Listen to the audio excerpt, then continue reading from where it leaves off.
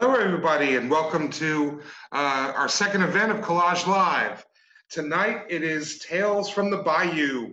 We're having a virtual Kolaj Fest New Orleans reunion, and it's great to see so many familiar names here. I'm going to speak a little bit about the event and where it comes from, and then we're going to hear from 8 artists who are going to share their experience of the event, and then we're going to open it up to everybody. A couple points. You are welcome to join in the chat and make comments and ask questions and exchange with one another.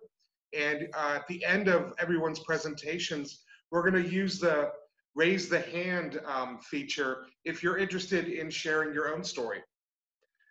I'm going to just say a few words about Kolaj Fest New Orleans. For those who don't know, it's a multi-day festival and symposium about contemporary collage that takes place in New Orleans, and it explores collage and its role in art, culture, and society. The event is produced by Kolaj Magazine, and it was started in 2018, and it's had an interesting, brief history, and but it felt like not being able to have the event this year because of the pandemic. We still wanted to find a way to come together as a group, because what Kolaj Fest did, I think, very well was create a sense of community among those people who attended the festival. I want to say a few words about where Kolaj Fest comes from. Back when I was in my 20s, I was working in gay men's health. And there was this activist, Eric Rofus, who created this event called the Boulder Summit. And there was a moment in the late 90s when gay men were surviving HIV and AIDS, and this caused something of a friction in the culture that gay men had been fighting for so long that things needed to kind of evolve and change. And Eric's idea was that we should get a group of gay men together and essentially have a think tank to sit down and process these changes that were going on in the culture and decide where the movement needed to go from there. And so he brought about 250 of us to Boulder, Colorado, where we took over this hotel resort type space. And we basically just talked about where the movement was at. But what was interesting about that experience and how it informs Kolaj Fest is Eric was remarkable at bringing everyone from street level activists who were doing outreach, drag queens, sex workers, policymakers, up until like the Undersecretary of Health and Human Services and folks from the Center for Disease Control, and getting them all into a room, getting us all into a room, and just getting us to talk to one another. And that feeling of community and exchange was a remarkable experience as a young 26-year-old man to have. And that very much informed, believe it or not, my thinking around Kolaj Fest New Orleans. In the early years of the magazine, it was somewhat strange to be building this magazine and working with this community and meeting people from all over the world and never meeting any of them in person. I think we tried a couple of meetups, maybe in New Orleans and in Providence and in Portland, but we never really got together. And that was a profoundly odd experience for me as someone who was in the middle of all of this activity. And so we had talked for a number of years about, creating this kind of event that would bring artists together and academics and writers together to just talk about collage and think about it. We're also motivated by the fact that we see collage as a bastard medium in the art world that needs a lot more respect and a lot more understanding. And so we thought getting folks together would be a way to pursue that, to understand that phenomena better and pursue some solutions to that.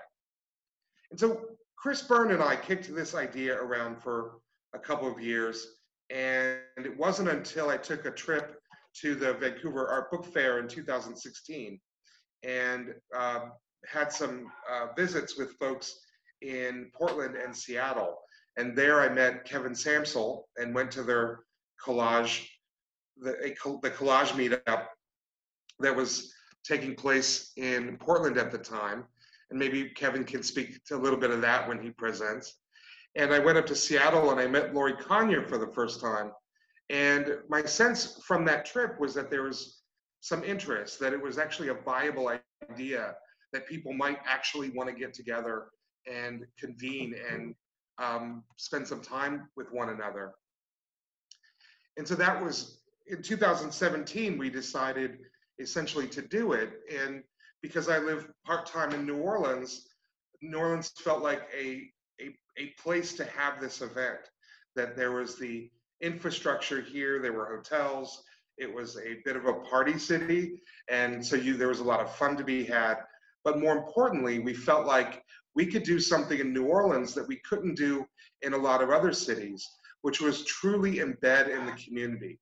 New Orleans arts community is wonderfully artist-driven. It's a lot of folks who are hustling and working, and it's diverse. You have the finer kind of commercial galleries in the central business district, and you have the funkier artist-driven galleries in the Bywater area.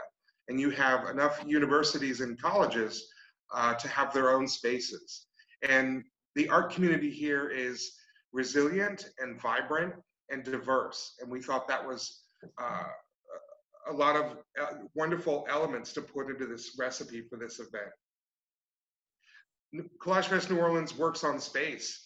The last thing I wanted to create when we created Kolaj Fest was all of us in a hotel room at a Holiday Inn. We wanted to be in bars and coffee houses and spaces that were part of communities. And we wanted to avoid hotel lighting. And there were enough venues in New Orleans that we were familiar with, that we could connect with and build relationships with, that it allowed us to do it here. And so in 2017, we decided to do it for July 2018. And that's kind of what we did. We put out a call to artists and writers and researchers and said, who has something to say?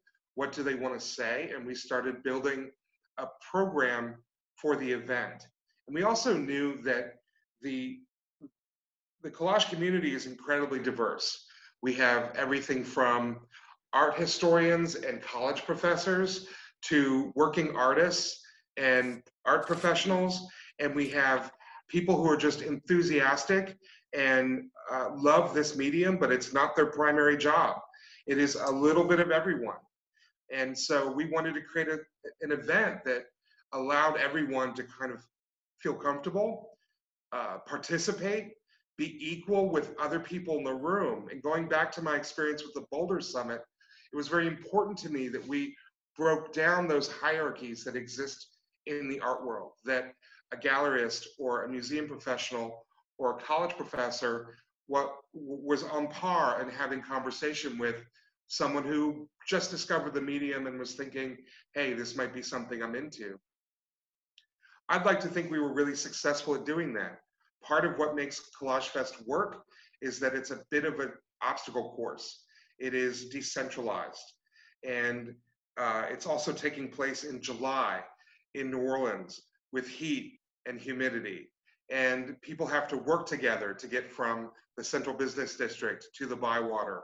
And they have to share rides, and they have to communicate and connect with one another as we pop around the city.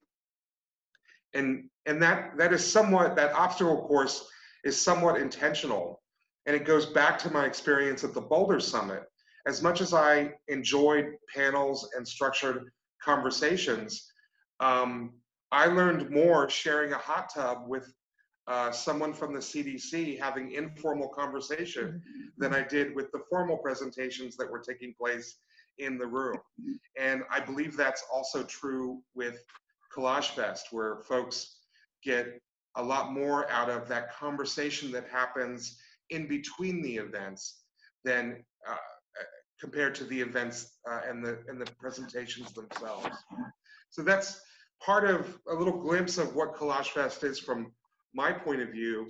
I will add that it is a glorious amount of work, but it is so rewarding that for both 2018 and 2019, which got truncated by the threat of a hurricane, one of the things I get out of it is a real sense that collage is a community and a movement, that collage is more than a medium and a genre.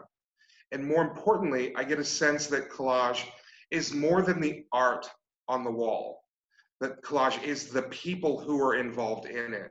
And for me, as an editor of a magazine, it really reinforces that we're not just talking about art, we're talking about people, that we have lives. We have lives outside of the art, and we have personalities outside of our art.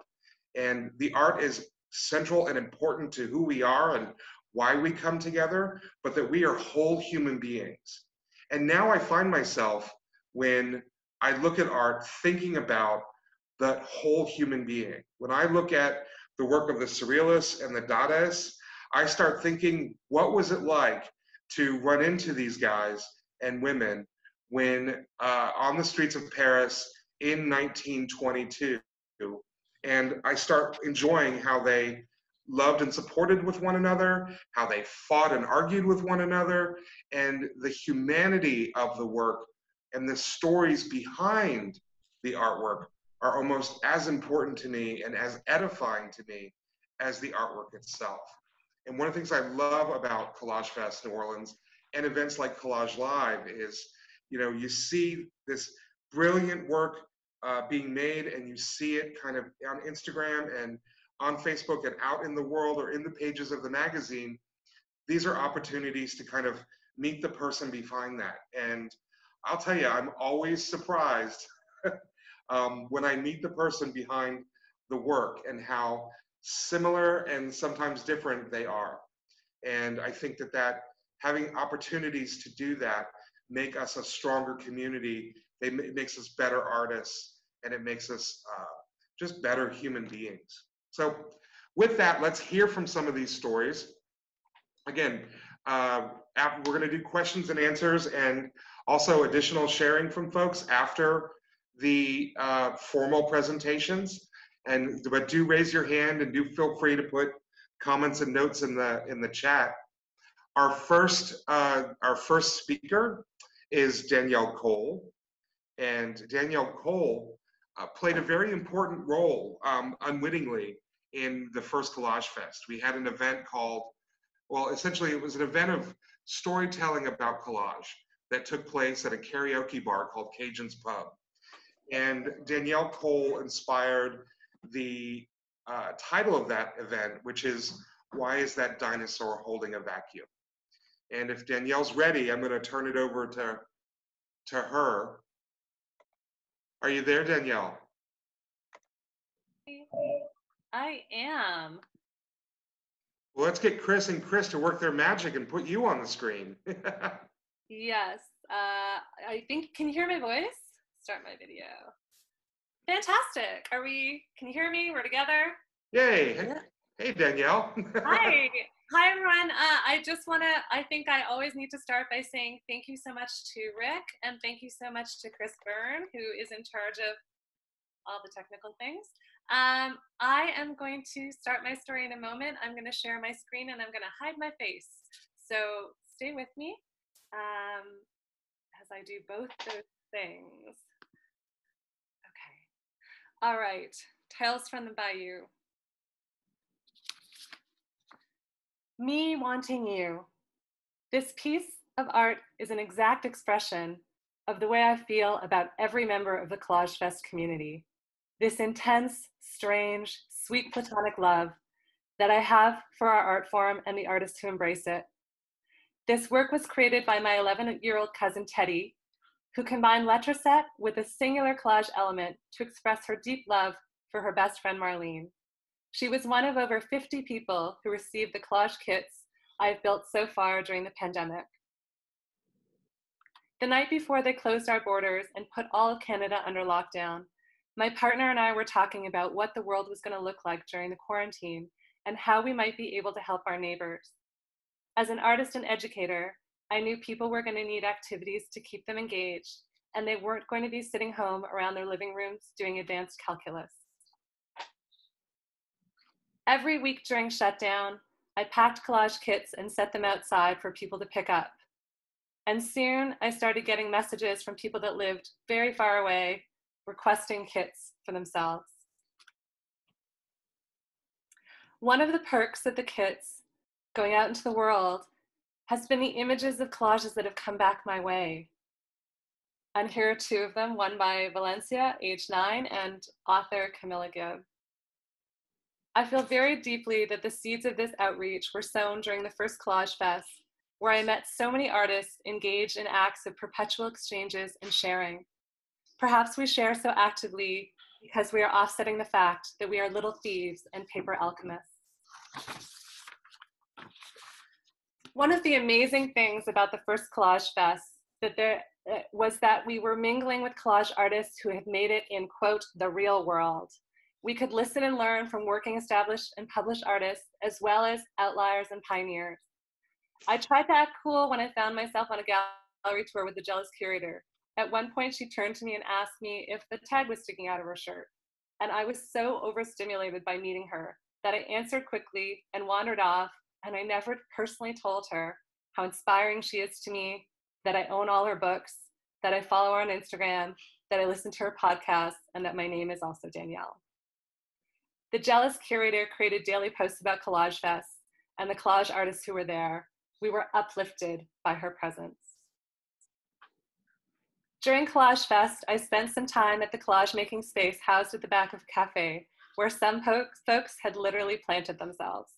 I had the pleasure of sitting next to Alan Bealey, and when I was moving some elements around to make a composition, I asked his advice, and he started stacking all these pieces up, one on top of another. I was completely alarmed, and I wasn't yet ready to apply his beautiful reordering to my controlled collage style. Here you can see an image of Alan's work and me failing to take his advice. When I applied to speak at Kolaj Fest, I felt most able to talk about how persistent I was in trying to get my work out into the world. In his curation of speakers and panels, Ric decided that the best fit for me was as a storyteller in a bar with some other dynamic folk. The same day of the storytelling event, there was an event that involved men and women that looked like they refused to let go of frat life, running around NOLA drinking their faces off. Imagine the running of the bulls if the bulls were roller derby girls. Many drunk imaginary bull runners started to converge at Cajun's Pub, which was known for its nightly karaoke, gathering in force while we collage artists were telling stories involving paper and scissors. Part of my journey of self-promotion has involved a small degree of stalking Margaret Atwood by way of donating my art to her yearly Peebo fundraising event. There was a moment when I was telling my story and the crowd in the bar was getting restless for their karaoke fix. And I put up this slide and Daniel Lynn pumped his hand in the air and I felt supported by the entire collage community. As you can see by this photo of Margaret Atwood at the 2020 Peebo Gala, we are all in a strange, new, and different place. The magic of the collage community and many arts communities is that we continue to engage and persevere in our desire to connect, create, and grow. To my collage peers, I love you in this intense, strange, sweet platonic way, and I look forward to seeing y'all again soon. Thank you. Thank you for that, Danielle. Danielle really reminds me of how much this community kind of sometimes just needs each other and needs to know that other people are there and other people are listening and working and struggling with problems the way we all are struggling with problems, whether it's how to work out this composition or just how to get your work out there and you know, live as an artist. I'm going to bring up Kevin Sampsell, Kevin organized and facilitated the Collage Making Space at Kolaj Fest New Orleans. And he's going to speak a little bit about how that worked and his experience of it. Kevin comes from Portland, Oregon, where he was also running a collage space when we met. Hi, Kevin. Hey, how's it going? You can hear me okay? You sound great. Okay, good. Yeah, so Kolaj Fest was amazing. I've been to it the first 2 years. It's been really interesting how it's happened. Like the first year, even though it was like the first year was like so good, you know, so inspiring and you know, as flawless as it can get. Last year was a little bit of a challenge, but it was still a lot of fun. And one of the things about last year that I thought was really cool was everyone was so unsure if things were going to happen, where we were supposed to meet, if things were canceled, if venues were closed. And I think on that first day, Rick was, you know, he was texting with me and probably a bunch of other people. And we ended up meeting there at the theater space. And people were, you know, like I said, kind of uncertain about what was happening. But we had all this collage stuff out. And it wasn't even like a day where we were supposed to have like an open collage kind of thing happening, but it just sort of turned into this thing where everyone just got all their materials and a bunch of people just started collaging just because we were all hanging out. And it just kind of turned into this impromptu, like, you know, sort of bonus session of collage making. And that was really great. I think that kind of illustrates the spirit overall of what Kolaj Fest is trying to do. I did meet Rick in Portland when I was hosting a collage making night here, which I did for about 3 years, and then and he met me pretty early on in like my, you know, my like infatuation, obsession with collage art. I just started doing it in 2014, like at the beginning of the year, and just really like kind of dove headfirst into it. Started doing the collage making night, started writing stuff for Kolaj Magazine and a couple of other places.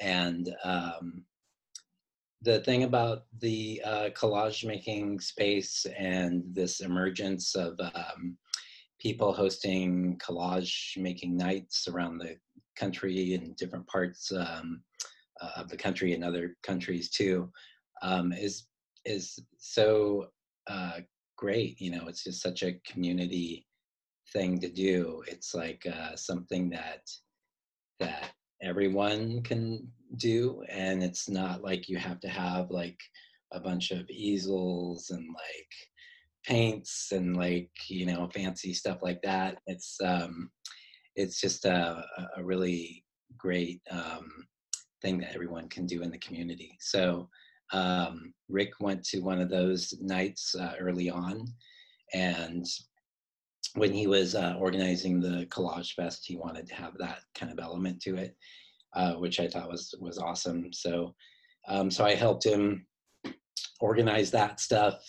Jay Baronis, a good friend of mine, helped me with sort of running that space. And there was, you know, there was all the other events that were happening, and those were all great. But I felt like the collage making space was really the place where people could kind of meet and mingle and talk. And it's like, you know, the act of like sitting among, you know, a table full of people, looking down at your book or magazine and cutting stuff out and having these conversations it's so great. It's such a connecting activity, and of course, you know, all of us know that making collages is something that's that frees us, I think, out of our head, out of our body. It's kind of a meditative sort of activity. And so to have that space where we're all kind of doing this and also meeting people and looking around and seeing what other people are doing, it's really amazing. And I knew, you know, a handful of people online before all this stuff started happening, and like going to New Orleans and being there the last couple of years, I just met so many great people. And you know, Cheryl is one of the first ones that I met, and she lives up near Seattle, and so we have this Northwest bond, and I think she's a really great sort of ambassador to collage art, and very supportive, and just has a really good way of connecting to people. And so meeting her and talking to her was great, and I met some people through her, and more recently we have started working on a website ourselves where we're going to be featuring collage artists, and that's going to debut probably in about a month. I think sometime in August we'll have it ready. We have 6 artists that are going to be in the first issue or the first show. We're sort of treating it as an online gallery, so we're curating it, and there are people from all over the world, so it's really exciting. But to get back to Kolaj Fest, it's just such a great event. I'm sad that it's not happening this year. I know that there's talk of hopefully returning next year, and maybe having it in different cities later on too, in the coming years. And I think that's great. I would love to help coordinate something like that in Portland, if people want to come to Portland and do stuff. And yeah, you know, the thing I also wanted to say too, which I thought of, which is kind of interesting, is you always, you know, the thing about Portland or about collage is that, you know, it is something that a lot of people can do. And it's like Rick was saying, there's like professors, there's art historians and all these people, but there's also punks and people that don't, you know, come from a formal training, or people who are self-taught. And it's kind of like, to me, it reminds me of like the zine scene, you know, like people making zines and people like doing their thing and creating this community of people who make zines and people who express themselves in these different ways. And then, you know, you see these like zine conventions all over the country and stuff like that. And I sort of think that collage is kind of like, you know, it's sort of, it's different, of course, a little bit, but it's sort of following in that sort of spirit, in that kind of, in those kind of footsteps. Like, I think there'll be other collage gatherings, like in different cities and places around the world in years to come. So this is really exciting to be part of, like, sort of the first, you know, the first wave of this beautiful thing. So thanks, Rick, and thanks everyone for listening. Thanks for sharing that, Kevin. Mm-hmm. You know, you were speaking a little bit, to jump back, about that 2019. So for those that don't know, what happened in 2019 was, as we were just getting started, the Wednesday of Kolaj Fest, which is usually a day of workshops, and then we move into a meet and greet that evening, that the city of New Orleans experienced some kind of historic flooding. So I woke up that morning to all these alerts on my phone, and, you know, pictures of the central business district with like a foot of water in it. And it was both kind of intense, but also not something that we have never experienced here in New Orleans. It was just a little bit more than usual. But, you know, street flooding in New Orleans, mostly because of climate change and lack of investment in infrastructure, is an ongoing issue. But that kind of caught everyone off guard. And we didn't know what was open and what wasn't open and what venues we could use and couldn't use. So we all kind of piled in, as Kevin said, into the Cafe Istanbul, which was one of our event sites. And that's where some real magic happened, because what happened is that Kevin was like, yeah, let's get the collage making supplies. Let's tell everyone to meet there. We started spreading the word via text and putting announcements out on the website. And a bunch of us just kind of piled into the Cafe Istanbul. They set up some tables and some folks got collage making going. And we took a couple hours to figure out what was going on. And then on top of that, and it feels like the same event, but it was actually two different events. Then all of a sudden we started hearing that there was a hurricane heading towards the Gulf, and it would be coming towards New Orleans. And then it became a kind of different scenario of preparing for a hurricane, not knowing, you know, hurricanes are unpredictable. So we never knew if it was going to actually come to New Orleans or not. And the information changes every 4 to 6 hours. And so you're basically waiting for the next update from the mayor, from the governor, to decide what needs to happen. And I think on Thursday, we just decided we're going to camp out at Cafe Istanbul again. We're going to do a bunch of presentations, and we're going to have collage making. Basically, that's what we did. And frankly, it says something about the resiliency of this community, that folks kind of just stepped up, jumped in. We were able to have some panels and some presentations, and we were able to kind of move forward with the event a little bit. We ended up having also our art party later that evening. Eventually, the governor declared a state of emergency, and those folks who needed to get out of town got out of town, and those folks who could stick around stuck around. And I think we'll have some stories from folks who experienced that moving on. Next, I want to bring up Christopher Kurtz. He is the coordinator of Collage Institute and the co-founder of the Mystic Crew of Scissors and Glue, which is New Orleans collage meetup group. And it's a little bit more than that, but he can talk about that a little bit. And Christopher is going to speak about his transition from attendee to organizer to an acting ambassador of New Orleans to those who are visiting. And I'll say, Christopher, I met him in the first year, and he has progressively just stepped up and has been more and more help the deeper we've gotten into this. So Christopher, take it away. And thank you. Yeah. Hi, everybody. Thank you for coming. It's really exciting to see this program come to life after having worked on it for the past month or so.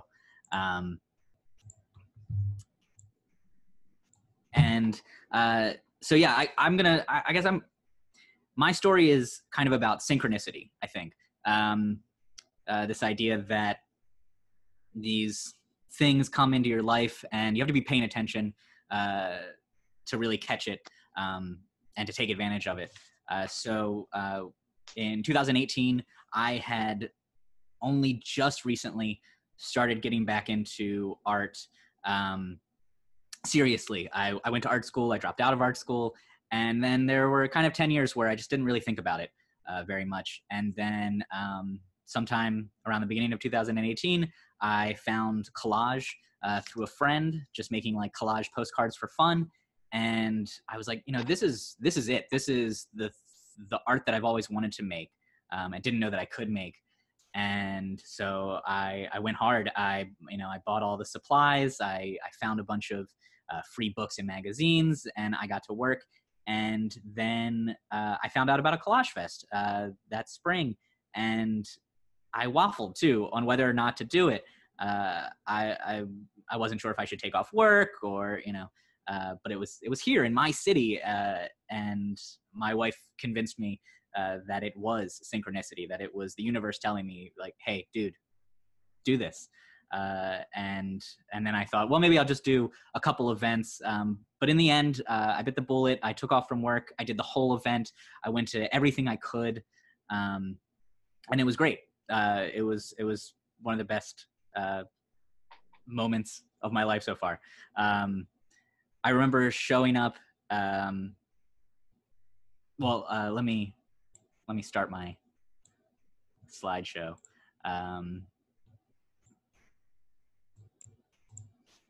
So I remember showing up at a loft and feeling nervous. I have a lot of social anxiety, and it kind of felt like first day of school, not knowing anybody, not knowing where to sit. I actually remember JRC of the Seaside Fleet was one of the first people I talked to, and immediately I felt more welcomed. I felt more comfortable, and it was that every time I talked to someone. Everyone there was just so nice and open, and it was funny because it was my home turf, but I felt welcomed among all of these other collage artists, and it kind of took on summer camp vibes. All of these people having fun, doing these things that interest them, that they're passionate about. And kind of getting to explore the city that I knew pretty well through new eyes also. And I remember going to the Collage Making Space that Kevin Sampsell was running. It was actually, I had underdressed for Cafe Istanbul, and it was freezing there. And I was like, I just need to get out of here.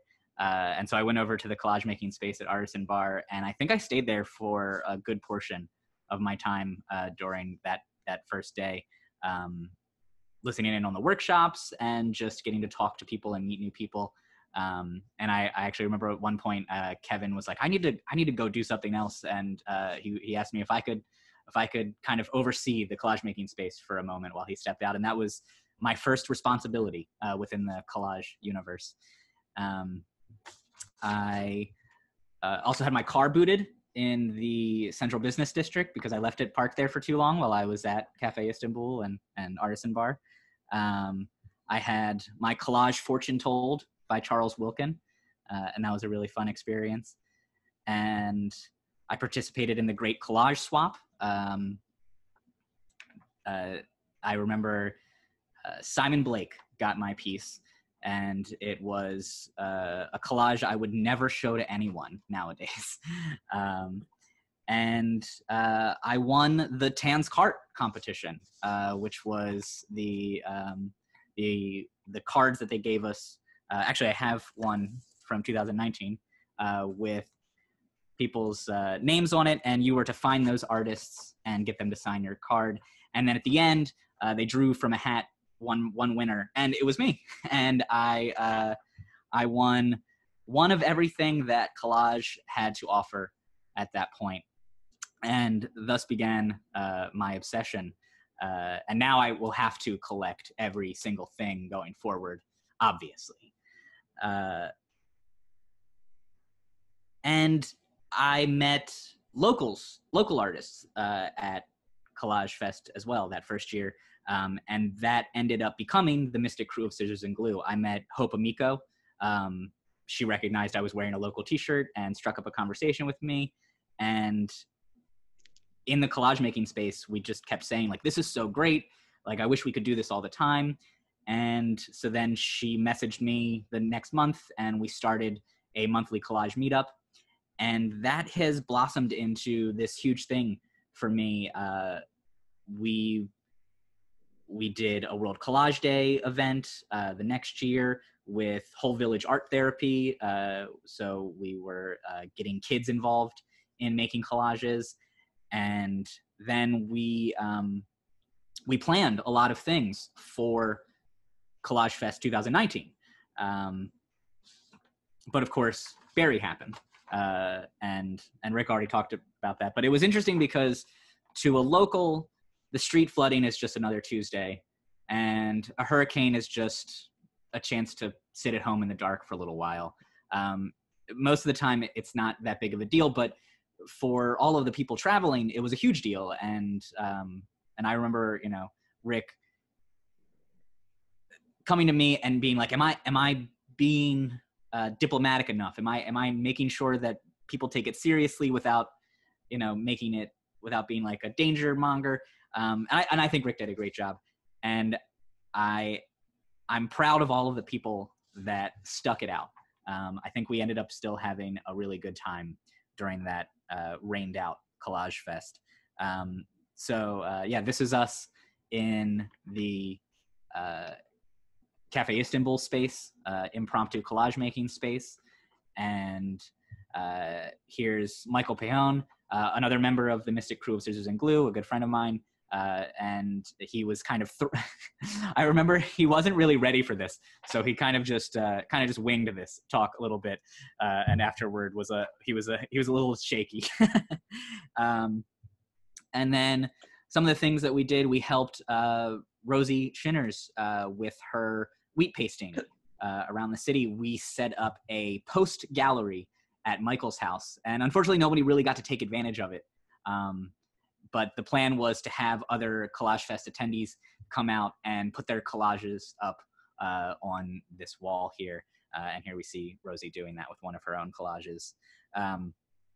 We also made collage kits that were put into everybody's program packet, something to sort of like get you started. And we also did the unfamiliar vegetables call to artist, which we put up at Artisan Bar during Kolaj Fest 19. And that was a huge success. We had so many great responses, and we will be releasing the book of all of those pieces of art in the fall. And here are some images of them up at Artisan. And it's just some really amazing work. And I guess to explain that project, we found an image called Familiar Vegetables, and it was by the artist Carla Bonacazzi, and she was the first woman to design costumes and floats for Mardi Gras crews. So this was back in like 1890 something, and the carnival's theme was a dream of a vegetable kingdom. And then so we put that image out there, and people cut it up and turned it into these beautiful pieces of work. And we also did the collab slab, which was also up in Artisan Bar. And here it is before anything's been done to it. Michael Pejon, he put this together. It's a 3-foot by 4-foot slab with some aged paper on it. And we invited people to collaboratively collage onto it throughout the course of the event. Oh, and here is one of JRC's Seaside Fleet boats. He couldn't make it that second year, so he mailed me a whole box of these boats with the intention that I would put them up around the city and at the events. I actually still have a handful of those because I didn't get to do quite as much that year as I had planned. But they still made it up in a couple places. And here, the Collab Slab became a place for Rosie to demonstrate during her street art workshop with Lance and Laurie O'Brien. And there's Fan Club 13. He put his contribution up. And then there's my contribution. And it just continued to grow. People were in this space for a good portion of that event because there wasn't too much else to do. We had been rained out. So some people were staying at the Aloft Hotel, the host hotel, and some people were coming and hanging out at Artisan Bar. And I really love the way that the Collab Slab came together over time, and the end result, I think, it's chaos, but it's also beautiful. It really does, it works for me. And we're still looking for a permanent home for the Collab Slab, but I'm sure we'll find one eventually. Right now it's in Michael Pejon's studio. And then, and this moment is when the folks at the Aloft wanted to build a bunch of collage boats and put them out in the flooded streets. But by the time they actually got around to doing it, there weren't really any flooded streets. So it was us kind of walking around the central business district until we found this puddle on the corner here. But they made it work. And I love that moment because it just speaks to how like fun and kooky and determined all of these artists were. And then the one other thing we had planned for that year was the Surreal Salon.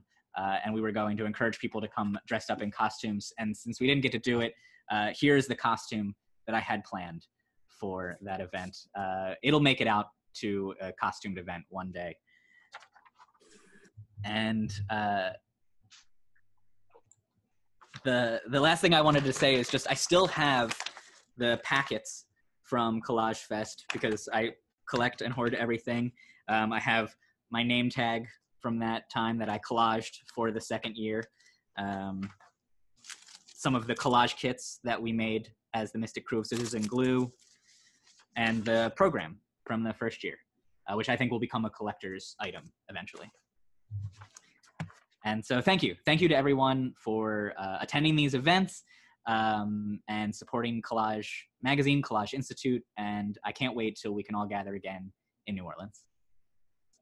Well, thank you for that sharing that experience, Christopher. This is an interesting experience for me because I'm having my memory jogged of all these things that took place or that happened or that we did that or that I heard about that I was busy doing something else. And so this is kind of a really neat experience. I want to hear in chat how people are hearing these stories and what the thoughts are. But I also want to introduce Sarah Cowling. Sarah is a painter, originally a painter from London, Ontario. She's been painting since 1996. And she's going to talk about how the event influenced her art practice. And I remember Sarah, let's see, is Sarah up here? Coming. And yeah, Sarah was just, There I she am. was there with a buddy. You were there with a buddy, right, Sarah? That's right, with Linda. Linda, yeah. And you all were so enthusiastic. And that's the word, yeah. And if you don't mind, I'll share with you what was going on in my head when I met you. Sure. I was thinking, how did these two little old ladies from Canada find this event in New Orleans? And yeah. but you were like fit right in, man. So I'm gonna hand the yeah. I'm gonna hand the mic over to you, as it were, and okay. Take it away. And Christopher's gonna show your slides. Okay, that's excellent. Thank you. All right. So as Rick mentioned, Linda and I came down to Kolaj Fest. I actually saw it through the Kolaj Fest magazine and got very excited. And we wanted to go there. So Chris, you want to go to the first slide? There we are. That's Linda walking down the street in front of me, and familiar area to a lot of you, I'm sure. Probably early Thursday morning. We arrived on Wednesday. Big surprise, floods in the streets. If it had been a foot of snow, we would have known what to do with ourselves, but flooding was a whole new concept. Anyway, you want to go to the next one, please, Chris? And there are some more of the streets. They were just cleaning up early in the morning, and we kind of thought it might be our only chance to look around. So a little bit of background. I've been in London since '93, and painting and drawing and that kind of thing. But I really wanted to do collage. And collage was something that London had a problem with. They're quite a conservative little place, and they didn't really think it was art. So in desperation, 3 years ago, I started my own group. Could just call ourselves the Collage Collective, and we get together to do collage. So if we can go to the next slide. Here's some of you folks. And we arrived in New Orleans and we couldn't believe it. Here were all these people doing collage and taking it seriously and being interested and interesting. And we met so many interesting people. I can't even remember the names of everybody. I'm going to say Rose Mueller, Red Falwell, April Fletcher, and Wendy Parker. Were 4 people who I remember their names, so they must have stood out for some reason. Let's go on to the next slide. One of the things I did was I took advantage of the opportunity to put in a piece for the Doug and Lori Kanier art collection, and she accepted it. What a fantastic boost to me to get my work accepted. This is a piece I did with my group. We all took the fortune cookie and created something to go along with it. And my fortune cookie said, please yourself first. And for someone who, brought up 3 kids and kind of did everything for them,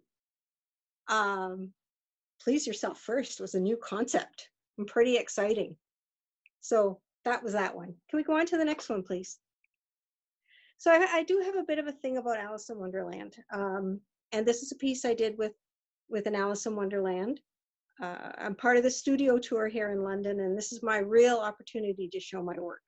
And that was really fun to do. That's Alice, drinking and getting small and everything getting big, even the mosquitoes. Can we go to the next slide, please? I'm pretty sure the 2 girls here came out of something that I got from the opportunity to do collage at Kolaj Fest. I think I picked them up there. Right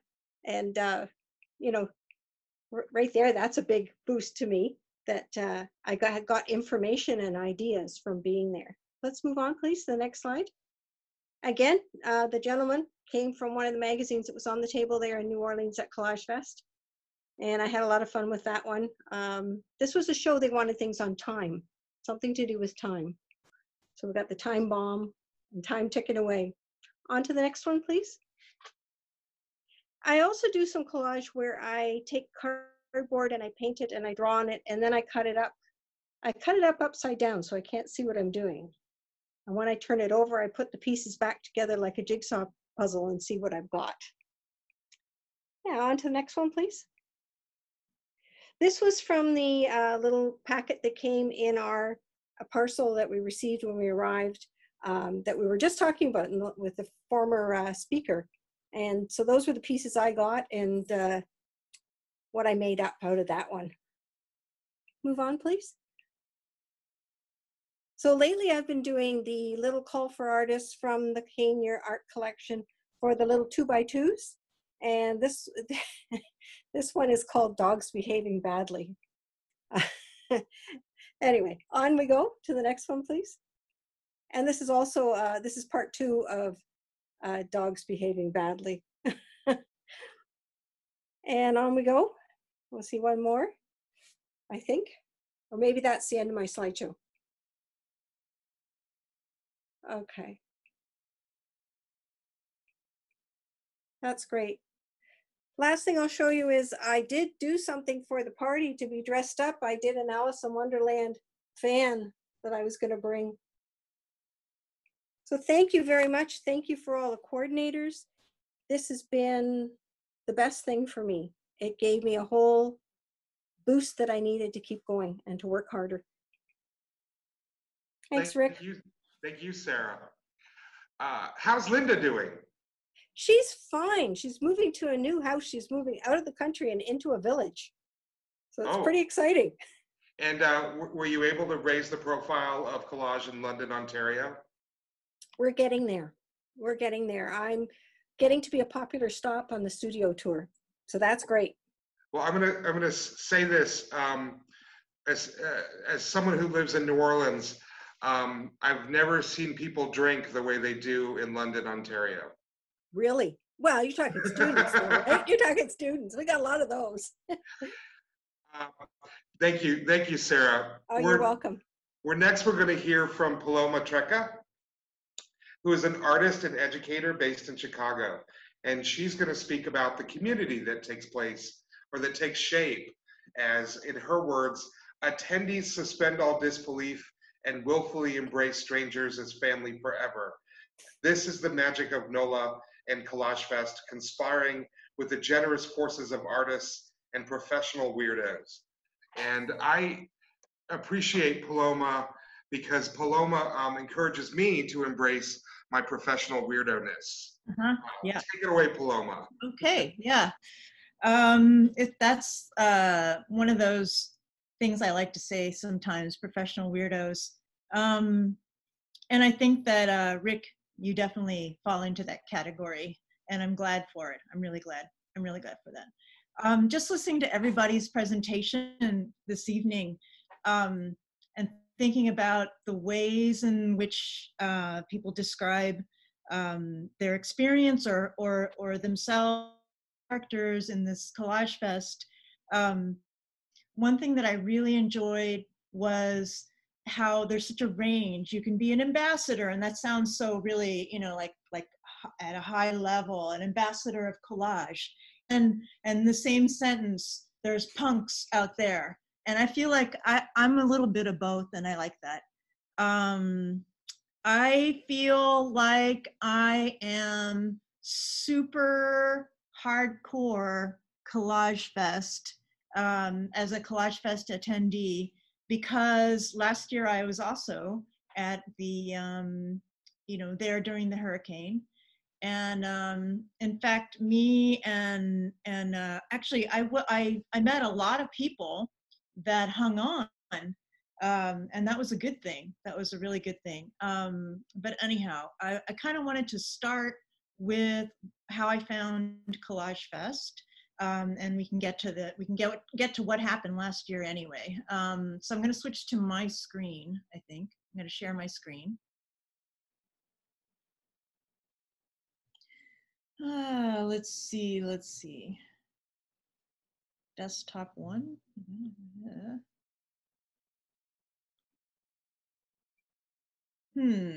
Uh-oh.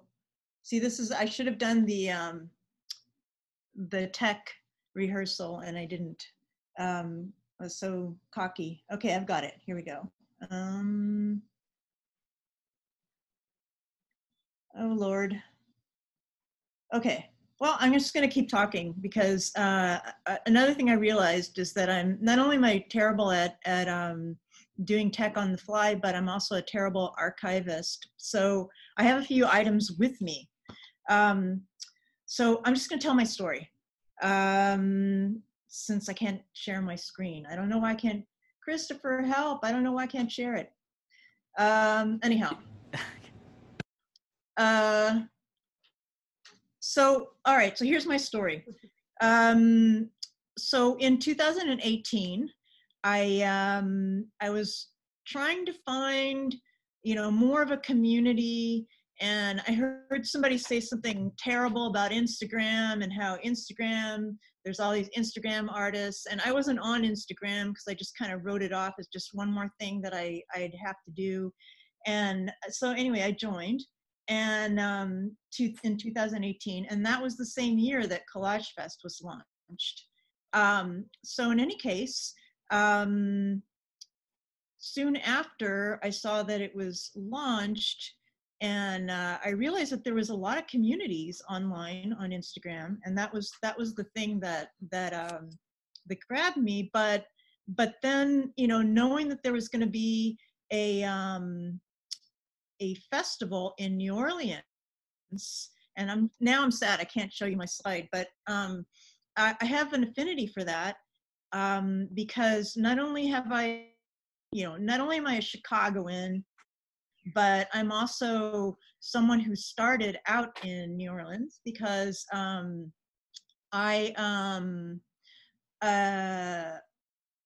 know, even though I was born in Mexico, I came at age 1 to New Orleans with my family, and you know, this is where my family lived when I was a child, and you know, so it's where I learned to speak English, and you know, like I ate Cajun and Creole food for the first few years of my life, you know, so you know, like the idea of like being in a creative environment for this festival, for the Kolaj Fest, and being in a place of origin really appealed to me. So, you know, so to my really good friend, Lisa Barcy, who's also an educator. She's also an animator and also a terrific collage artist. She, hang on a second. I've just got a message about how to share. Yeah, I still can't share it though. Hang on. Anyway, let's see. So where was I though? What was I saying? Oh yeah, my good friend Lisa Barcy, who's also an animator, and a terrific artist. I said, I want to go to this festival. You want to go to this festival. We're not going to go to this festival unless we go together. So let's go together. In any case, she agreed. I had to kind of like nudge a little bit. But that's the whole point, is you kind of need someone to nudge you sometimes as artists. This is exactly what you need, is you need somebody to push you a little bit. And we thought that if we go to this fest, we might push each other a little bit, and we might also get pushed a little bit more by other attendees. So anyway, in the end, what we decided to propose, because it was necessary to be presenters as well as attendees, was to present our work as animators, how we made collage move, basically, how we made collage in motion. And so this is what we presented the first year, and we presented with Laurie O'Brien and also Simon Blake. And I remember, it was so fantastic. We arrived from the airport still wearing our beads that they hand out at the airport on Fridays. And,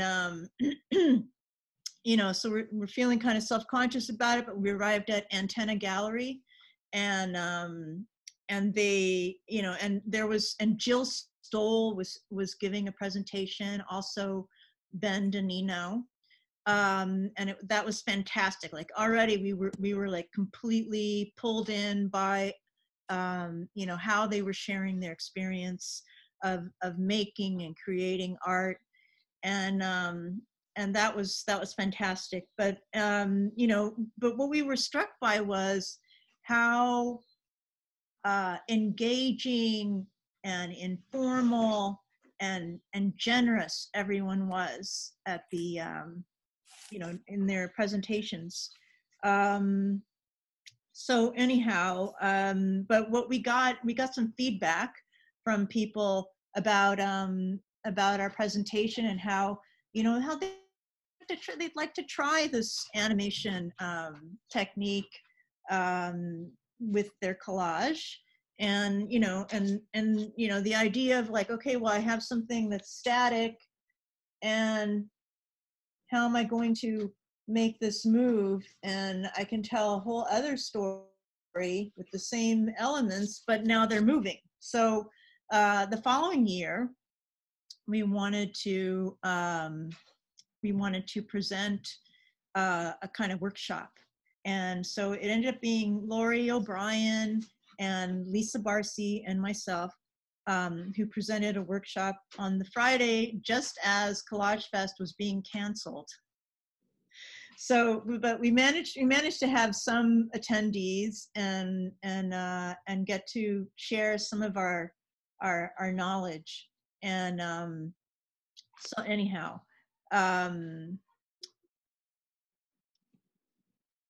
I don't want to, but I wanted to share. Let's see. I also have my own the vegetables. I don't know what it was called now, but you heard about it from Christopher.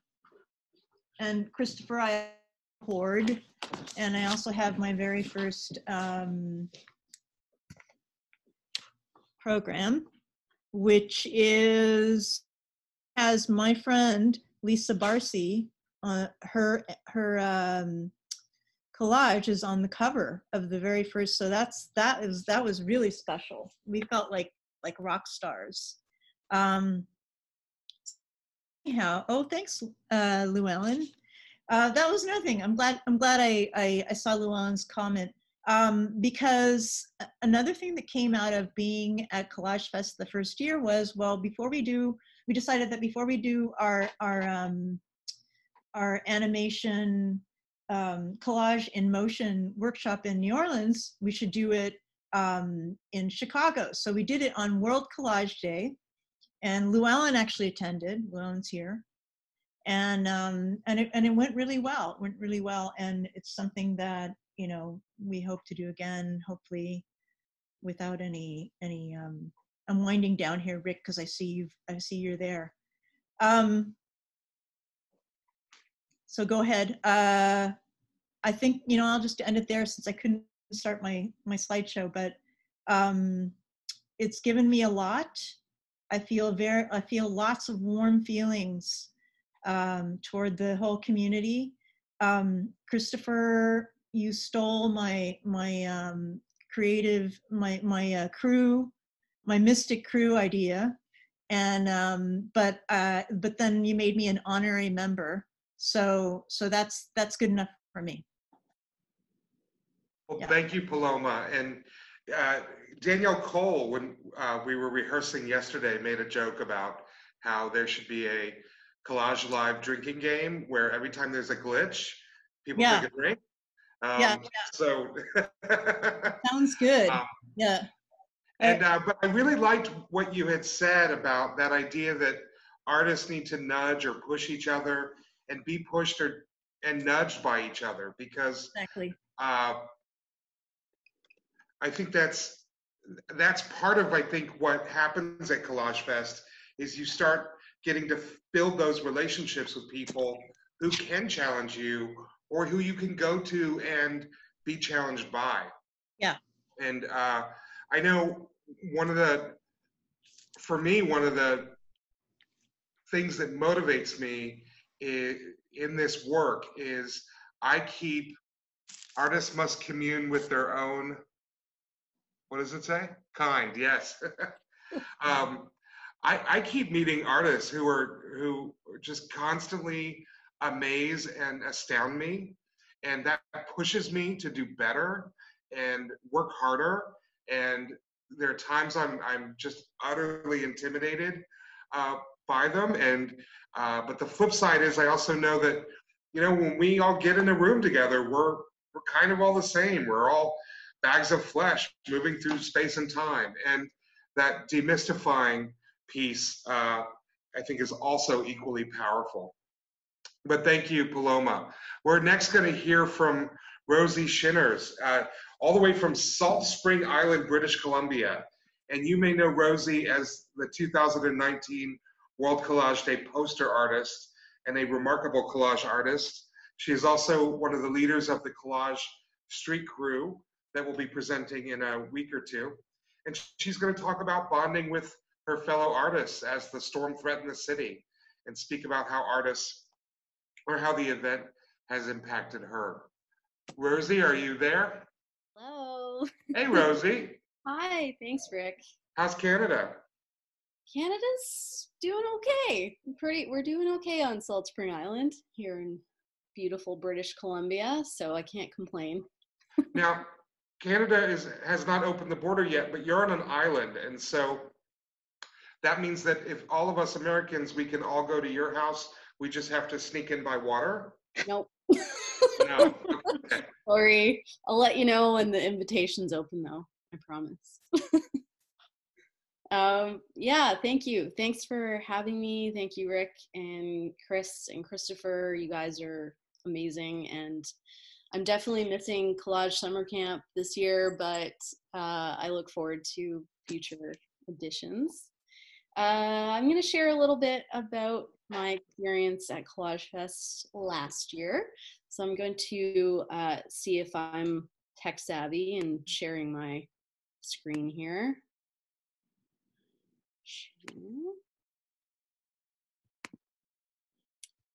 All right, is that visible for everyone?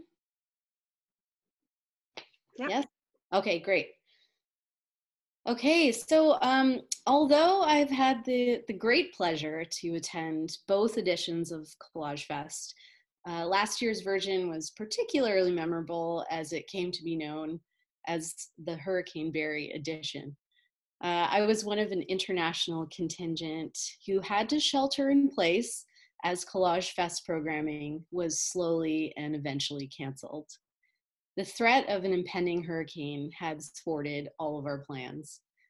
As we began to see flooding and hear reports of how bad this was really going to be, everyone realized that there was a small window of opportunity to leave town before things got potentially worse.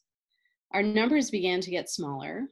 But those of us left continued to soldier on with whatever programming we could still participate in or improvise with. And here's a couple of shots of what Kevin and Rick had mentioned of us gathering at Cafe Istanbul and making the best of things, collaging away. So I had come to New Orleans with several large wheat paste murals in hand, and I was determined to get at least one up before I wouldn't be able to. Before he managed to get out of town, my roomie Lance, aka Fan Club 13, assisted me and photographed my mural, which was done on a wall offered up by our Airbnb host. I had mentioned to her what I had come down for while we were on an emergency run to get water and supplies, and she kindly offered up a brick wall for me to work on. So that was a really nice thing that I could at least get one piece up somewhere. The next day, with Lance and others leaving, the artists who could not arrange to leave before the airport closed took a survey of where everyone was located so we could at least check in on each other. I didn't really want to be alone in a ground floor cottage, so I took up the offer from Laurie O'Brien, who you've heard mentioned as one of the stop motion animators. She invited me to move over to her place, which was an old church converted into an apartment. The place was high up and literally the most solid structure on that street in the neighborhood. And we had a boat, so we felt pretty safe. After one last run for supplies, we hunkered down for 2 days with our apartment host, Franco, and his dog, Buddy. Franco, whose only job seems to be running a Mardi Gras makeup cart called Glitter Bitch, smoked the most weed I'd ever seen a human smoke. Because of this, he seemed pretty unfazed as to what was happening, which was actually strangely calming. So here is Laurie and I. Laurie and I spent the time snipping, collaging, drinking wine, and chatting about everything under the sun. I even got my own personal stop motion animation workshop, and I would now like to debut for the first time the groundbreaking work I did from this session.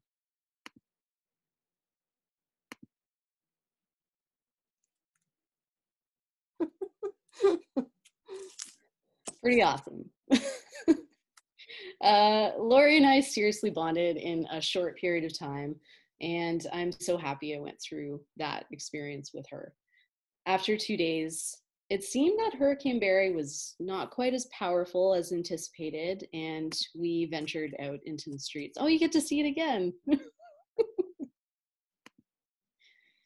So here's Laurie and Franco and Buddy, and we're kind of surveying if we're okay to finally head out. We were definitely determined to eat beignets before we left, and we heard that Café du Monde was reopened.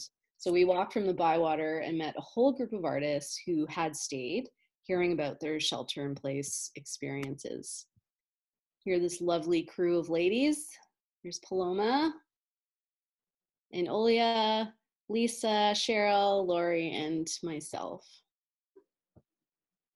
We spent our last night with a group of international friends, having one last collage making space at the Aloft Hotel, followed by an evening of karaoke at Cajun's Pub, bonding over our shared experience of being the survivors of Kolaj Fest 2019, Hurricane Barry edition.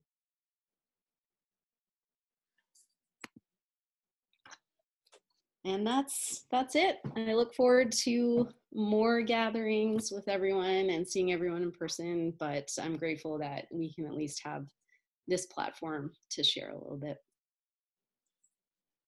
Thank you, Rosie. You know, it was kind of amazing watching last year artists jump in, self-organize, network, and also like care for each other. There was a real kind of like, does everybody have a place to be with other people during this time? And you know, at the Aloft Hotel, which was our host hotel, which flooded terribly. We're talking good 8 inches of water on the first Wednesday. But they kind of turned over some of their meeting space over to collage artists who just camped out and made collage. And I think Red Farrell from the Edinburgh Collage Festival kind of took the lead on that. And I was worried. I was worried that, you have all these artists and they're going to cut into the wood tables or make a mess or somehow annoy the hotel. And the hotel was like, this is the cutest thing we've ever seen. There's artists in our lobby just making art all this time. And kind of running with the moment, as it were. Again, we are a resilient community. Our next speaker and last official speaker before we open it up to folks, and I know we're running a little long today, but I'm having a lovely time. I hope you are as well. But Ben DiNino writes, Kolaj Fest basically changed my life and made me become more serious about making and showing my work. And he went on to found the Twin Cities Collage Collective with other artists. And Ben was interesting because Ben was, we got this submission. I had never met Ben before. And the collage work Ben's work is absolutely beautiful. And he had this amazing story about collaging. I hope I'm not stealing his story too much tonight, but he had this amazing story about collaging these puzzles, paint by number paintings from his grandfather. And so he was one of the speakers at that Why Is That Dinosaur Holding That Vacuum event. And well, Ben, I'm going to hand it over to you. You want to take it from there? Yeah. Thanks. Yeah, my name is Ben DiNino. So how I ended up being part of the whole collage family and Kolaj Fest is I graduated from art school in the mid-90s with a degree in sculpture, a minor in art history, and a really negative disposition towards the art world. And I decided this isn't for me. I don't want to do this. I love making work, but trying to promote myself or showing in any way, it just wasn't my thing.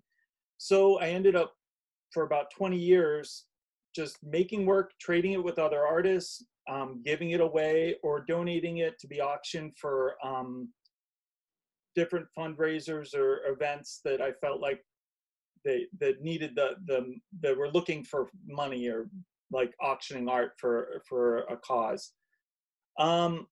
In 2017, I found Kolaj Magazine, and every issue I got, I was blown away by. So I wrote Rick and said, hey, I just wanted to thank you for these amazing, every issue I get, it's been an inspiration. It's made me want to make more work. And he wrote back to me and said, hey, I like your writing. Would you like to write something for the magazine? So like he said, I sent him a sample. I had just finished making these relief collage. I didn't really think of them as collages, more like mini sculpture relief things I made out of 4 paint by number paintings that my grandfather made in the 50s that my aunt found in her basement. Short story, my grandfather was an awful person, was really abusive and alcoholic, and these paintings were awful, just bad paint by numbers, but I liked the colors. One day I just hacked them up and started gluing them together and made these little reliefs out of them. And it was like a real cathartic undertaking to take this art that was really not great by an awful person and try to create something visually interesting or beautiful out of it. So I wrote this story. Rick was into it and he's like, hey, why don't you talk about it at Kolaj Fest? And I'm like, oh, I knew that Kolaj Fest was coming up.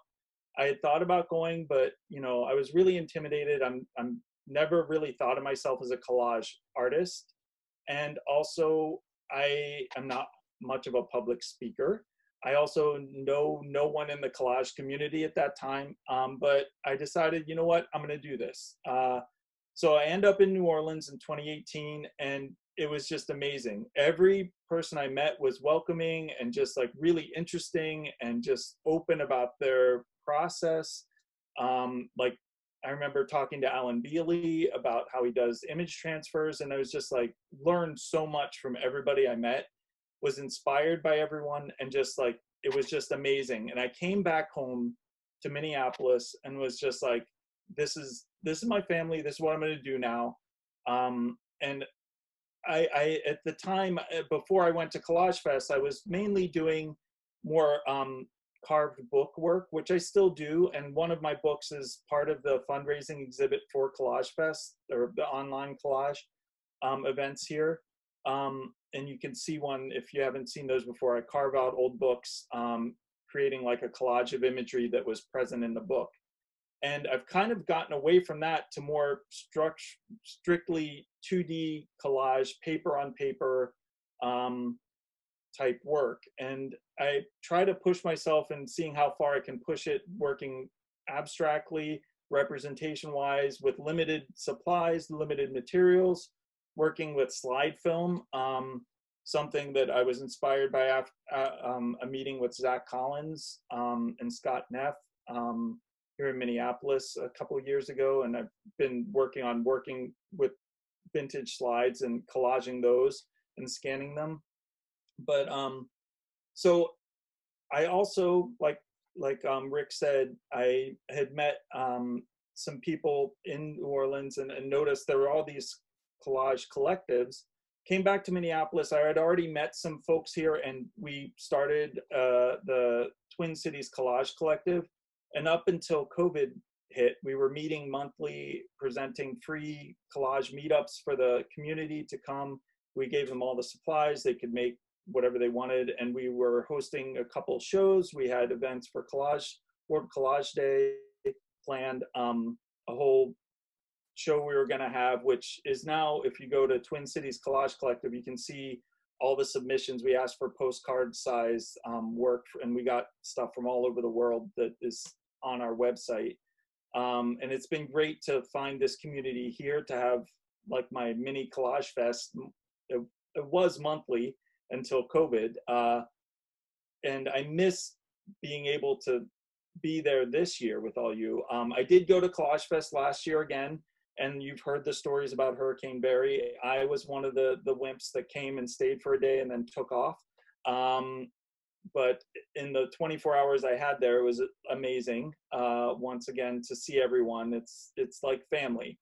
And connecting with all of you here, but also like seeing everyone's work daily on Instagram and through Facebook. It's just such an inspiration. It's been so great to have you encouraging me to make more work, better work, and be more serious about, oh yeah, I guess I am an artist. And there is a place for people that maybe feel socially awkward and can't promote themselves the way like the slick New York artists can. And I'm happy to have met and found all you. And hopefully next year, we can all meet up again in person. And thanks, Rick. Thanks for everything. And Chris and Christopher. You guys are amazing. Well, you're pretty amazing too, Ben. And this is the thing about Kolaj Fest. It kind of melts down into this like gooey love fest of everyone talking about how great everyone is. It's kind of an amazing thing to be a part of. And but let's bring back all of our panelists and let's open it up to both questions and other people who want to share stories. You know, for those who have not been to the event, may not know this, but there's a group on Facebook called the Kolaj Fest Support Group that was started after the first event as a way to kind of keep in touch with folks. And I believe that was Nikki, who I think might be here, I believe started that. Nikki and Llewellyn, perhaps. Nicola, yeah. But we have, so if you want to speak, you're welcome to use the raise the hand function or the Q&A function. Let's bring back all of our panelists. And Rick, can I say something about Ben? That please. He did put into his story. And I was going to put it into my story, Ben, but I did not. That the jealous curator was so impressed by his workshop that she highlighted his work on her international site. Ben, are you okay with this? Consent? No, that's fine, that's fine, yeah. Okay, and I remember going to Ben's site and there was one image on his Instagram and we were all like, Ben, you need to, what is happening right now? Yeah, I had just joined Instagram like the day before. And And it was amazing. well, that's another thing. Like, you know, going to Kolaj Fest, I came home and I'm like, I need to make more work. And so I've told myself, I'm going to post a new work every day. And I have since Kolaj Fest 2018. I've had a new work I've posted every single day. Sometimes it's crap, and I don't mind that it's crap. And I'll say, hey, I hate this. And I think it's great to show the crap and say, you know, not everything you see, like, because you go on Instagram and I see all this amazing work, and it's nice to see stuff that's like, maybe it's not the greatest thing. But anyway, you guys have all inspired me to kind of push myself to keep making work. So thanks. So I want to bring in JRC, Yeah. who is an artist from Southern California who attended the first Kolaj Fest. Is JRC around? Yeah. How you doing? If you, JRC needs to unmute himself. Thing I'm in now.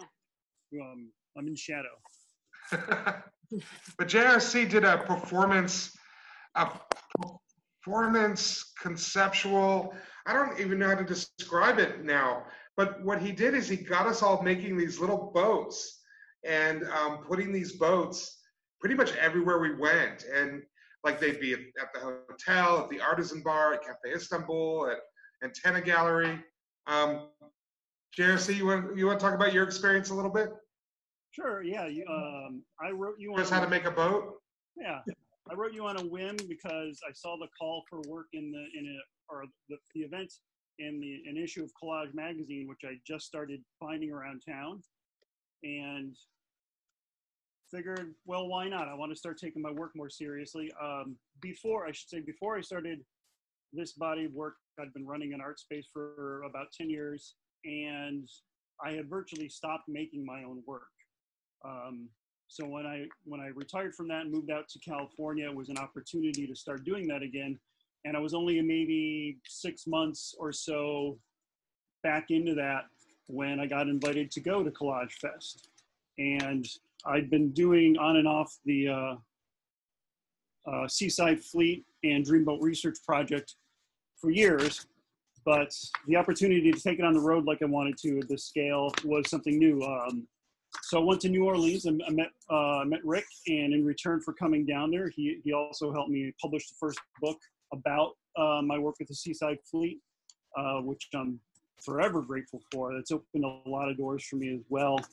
And I got to meet a whole bunch of people out there in between running from gallery to gallery, and in between installing the boat. So if you didn't get to meet me or you only saw me running away from you, it's because I was heading someplace else so I could get the boats to the next spot. Like a couple other people here have mentioned, I've got a little bit of social anxiety. So actually talking to people in that isn't too comfortable for me. But being able to sit with people and work on my collage around them has been a huge, huge help in that. And I got a lot of inspiration from people like Kiki, of course, who was there, Llewellyn, and Clive Knight, who come over, I think, from England, right? For it. I had great conversations with all of them and continue to stay in touch to one degree or another. And since I've come back to Los Angeles, I've been more consistent, not just with my craft, but with presenting myself as an artist and starting to feel more like an artist again. I started my own Instagram, which for some reason is weird barrier to entry for a lot of people, but I'm getting more comfortable using it. I update my website more regularly, and I've started going out to enter more shows to get my work in front of people. I've done a couple smaller Seaside Fleet projects here, as well as some traditional collage shows. I had a piece at the Burbank Public Library last year, or a solo exhibition there, which I was really happy with. And I've also started working at an art school, which unfortunately is closed because of COVID, where I get to network and meet a lot more people and help them bring their work to life. And lastly, working on my collage work has also made a big difference in my mental health. I've been dealing with a lot of anxiety issues in the past couple of years, and being able to work consistently and channel my subconscious into my work has been a big part of my mental health improvement practice. So I wanted to say that. Oh, there's one thing. Ben mentioned posting a work that he doesn't like or he doesn't think is good enough on his Instagram. And there's a story I always think of this, which I don't have all the memory to, but there was once this poet who was on Fresh Air with Terry Gross, and he said that no matter what, he makes sure he writes a poem a day. And he read his example for that day, and Terry asked him afterwards, well, what do you do if the poem's not that good? He goes, well, I lower my standards. So just feel free to do that. You're not all going to be great. Yeah. There you go. Thank you very much, Rick, and everyone who was at Kolaj Fest 1, and I hope to see you again in the future. And if anybody wants to bring the Seaside Fleet to their town, drop me a note. We'll figure out a way to do it. Well, JRC, people are asking in the chat for your Instagram, so you might want to type it in there.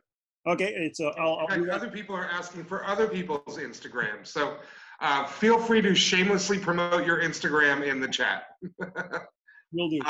Anybody else would anyone else like to share a story or thought or ask a question? If not, we'll leave the chat open a little bit, but we're gonna wrap up. Oh, and as for when the next Kolaj Fest will be.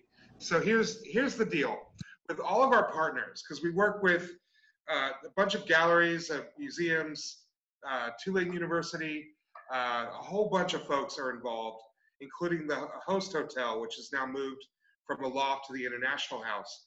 So we've essentially got everyone in a holding pattern. And a time will come when we can do Kolaj Fest and know that it'll be safe to meet in about 2 months' time. And when that time arrives, what we are going to do is say, this is happening. All of our partners that we work with to produce this event, everyone's kind of in this holding pattern, and we're waiting to see what happens. So that's the story of when Kolaj Fest New Orleans will take place again. And it's kind of interesting. Also, if folks have questions, they are more than willing to reach out and ask. You were more than, I'm sorry, not willing. You were more than invited to reach out and ask. It's been interesting sometimes watching comment threads where people ask questions about Kolaj Fest and try to answer them when I'm right here. So if you have questions, just shoot us an email or hit us up on Facebook, and we do see it. Last call for any questions. Daphne wants to speak, so I'm going to let her talk. Go ahead. All right, Daphne, you can go for it. Hi. Okay. So I wanted to share my Kolaj Fest story because my first Kolaj Fest was incredible. And I hadn't even heard about Kolaj. I didn't know what Kolaj Fest was until I happened to Google Collage open calls and saw Kolaj Fest, and it was like 3 weeks before it was supposed to happen. And I'm like, pardon my language, I was like, fuck it, I'm buying a ticket, I'm going, and I went, and it was the most incredible experience I've ever had. But I wanted to share a fun story from the first year. Also, yes, saw somebody mention women in collage. Yay, women in collage, super important. I'm so happy I had the opportunity to share that. But I wanted to share a fun story about why I love Kolaj Fest. The last night we were all together after the storytelling. I was invited by a friend who was down there to a pool party at the aquarium, which is a space in New Orleans. And I brought a bunch of collage artists, and to keep a long story short, the collage artists broke the pool. And when I say broke the pool collapsed. And it was amazing. And when I happened to mention to somebody at the party that it was a bunch of collage artists that broke the pool, they were like, wow, collage artists are crazy. And I was like, yeah, it's true. It's true. And then the next year there was a river that ran in front of my Airbnb. So it felt like a kind of a continuation of a theme. So I'm really hoping that the next Kolaj Fest, there's going to be some kind of water theme thing that happens, hopefully.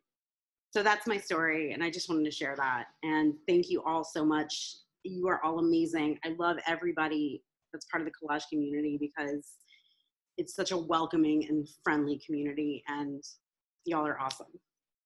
And Daphne, thank you for telling the G-rated version of that story. You're very welcome.